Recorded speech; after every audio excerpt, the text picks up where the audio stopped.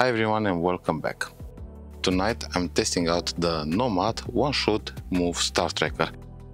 We'll go fast and also check the unboxing and see how to set it up, and then we'll continue here the test.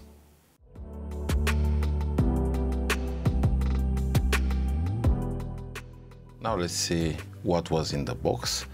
The Nomad one-shot move Star Tracker body, adapter for the ball head. We have a laser. Besides this, we have the battery charger for the laser, a Bluetooth remote, and we have also a charging cable. First, we need to remove the cap from the Nomad Star Tracker body in order to place the laser. To attach a ball head, we need to check the ball head adapter first. Here we can see a larger 3/8-inch screw and a small bolt there that is actually made for one-shot move Star Tracker special ball heads. So in order to attach a different type of ball head properly, you need to take this out. So after this, is very easy to attach it, to attach a ball head and to place also the laser. You need two ball heads for this. One to attach the one-shot move Star Tracker body and one to place the camera.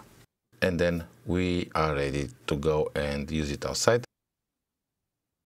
So you've seen the unboxing and how to set up the Star Tracker. I've placed it here on the mount with a heavier ball head. Then you place another ball head here 3/8 thread, and then we can equip the camera. However, we need to do polar alignment. So polar alignment is actually very simple by using the laser, much more simple than I ever thought. So let's do a fast polar alignment using the laser. I've already placed it here, attached it to the tracker, then we'll turn it on and look, you can see how I'm moving it. And let's go a little bit farther away so you can see more. Basically, how I will point out the laser. So you can see also maybe Polaris. Let's align. So look how easy it is to do it. Basically, you just place it here. You'll need to unscrew it. You have also a small adapter, and after that, from the tripod, you just move it like this, you see, and made a rough alignment to Polaris. There I have a satellite or a plane, so I won't hit it.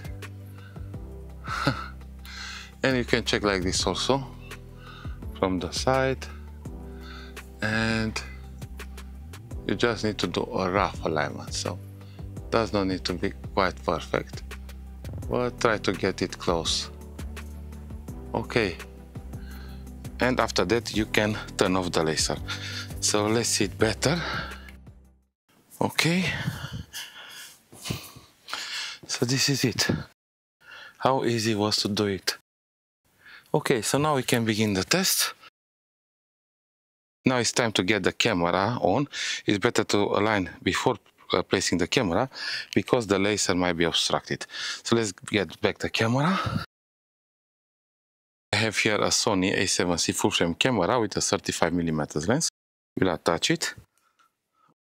We'll stop now the laser and place the camera. Tight it.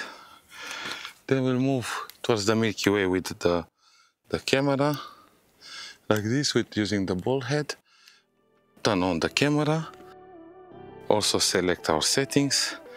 We'll go shutter speed 30 seconds.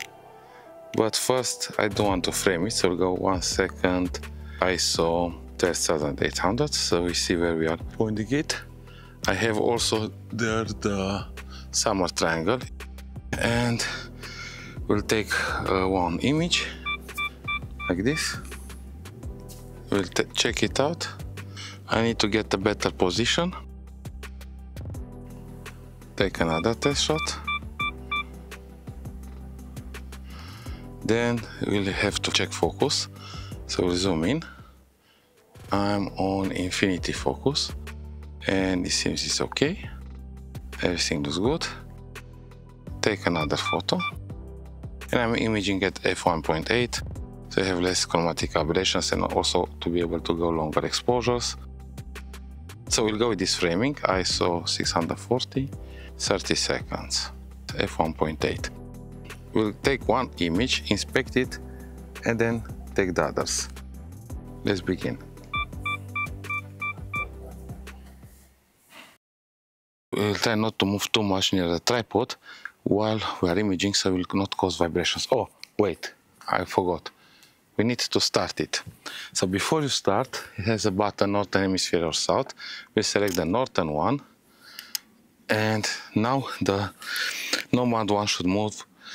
Star Tracker, it tracks the night sky and we'll be able to image. So let's do the first test tonight. 30 seconds.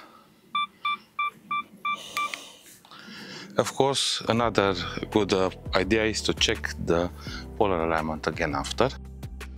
And then we'll stop also the light and do a few more images that will show you on the PC. Yeah, very well. Round start at 30 seconds. Let's zoom in even more. Yeah, very small trails. And I just made a rough alignment. I also moved the tripod.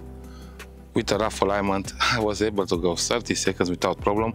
With this lens, I could go usually up to 8 seconds at 35mm or maximum 10. But with decent results, usually up to 8 seconds. And I was able to go 4 times more with just a rough alignment. I was very happy to see how fast I can do a polar alignment, a rough alignment with the laser. It took me less than 1 minute, and I do have already sharp stars at 30 seconds with a 35mm lens. And we'll do further testing also on the edge of the town when the sky is darker. I do like that it has also an USB-C port that you can also charge it like a smartphone, and you can charge the battery and use it non-stop if you want. All night, you can use it all night. And I still need to see how much the battery will last, but probably a lot, since it's very compact and I don't think it needs much power to rotate it. Now let's continue the test and show the results in the next part of the video.